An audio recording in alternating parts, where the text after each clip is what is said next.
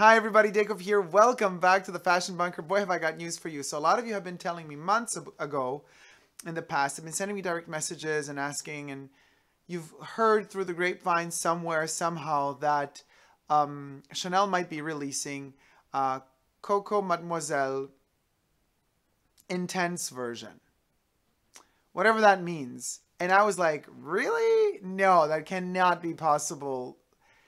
But I promised that I would go and check, and I asked, and the Chanel sales associates from the perfume counters did not know anything a couple of months prior, but now it's official, and you were all right. I'm delivering the officiality of this weird type of news. Chanel will be launching this year COCO Mademoiselle Intense version, so they're going all Christian Dior on us, like the Dior Intense versions of all of their perfumes, and, well, not all of them, but some of them. Weird. I mean, COCO Mademoiselle has an incredible longevity, lasts forever. The pure perfume is super strong. The eau de parfum is also super strong. The eau de toilette is strong. And now they want to do, I think it's going to be an eau de parfum Intense. Or they might just phrase it COCO Mademoiselle Intense.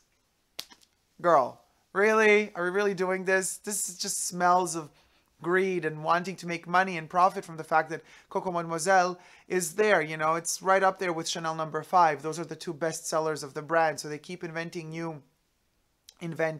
copying in this case, because the Intense thing is much more Dior than it is Chanel.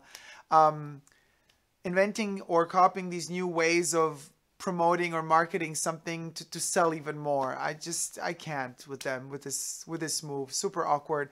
And Chanel, how about this? Instead of instead of creating yet another flanker of, not even a flanker, yet another concentration within the same range of the same perfume, why don't you bring us back incredible products like, you know, you've deleted from Anteus, from Pour Monsieur. We don't have anymore the bath gel, the shower gel, the body cream. You're cutting off the deodorants more and more. A lot of these perfumes had even soaps. All of those are gone as well. Now most of your perfumes only have the eau de toilette, sometimes eau de parfum, and that's it. Maybe a deodorant or an aftershave lotion. Some for men, that's it. But there used to be also an aftershave balm, an aftershave cream. There was like a whole set, you know, for beauty. And for most of the fragrances, you have discontinued the products. I still have a wonderful 200 milliliter bottle of Pour Monsieur shower gel, bath and shower gel box, you know, and it's discontinued. You can't get it anymore. It's such a waste. Instead, we get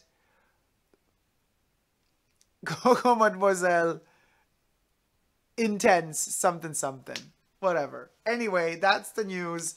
I hope you liked this video. It was a quick one, but I'm just dropping it out there. And as I was talking to one of my wonderful, our moderatrice du jour, Debbie, you know, Debbie says, why are the voiles, the body mists of all the fragrances, why have they been discontinued in the late 90s, early 2000s? The body mist of 19, of Cristal, of No. 5.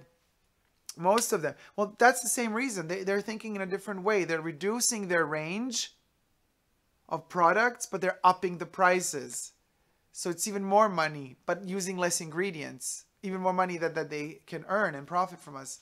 It's a mess. Anyway, thank you guys so much for watching. Hope you like this video. If you have, please do thumb it up. And if you haven't yet, but consider to, please consider subscribing to my channel here on YouTube. I'm also on Instagram, Facebook, Twitter, Snapchat, and what have you.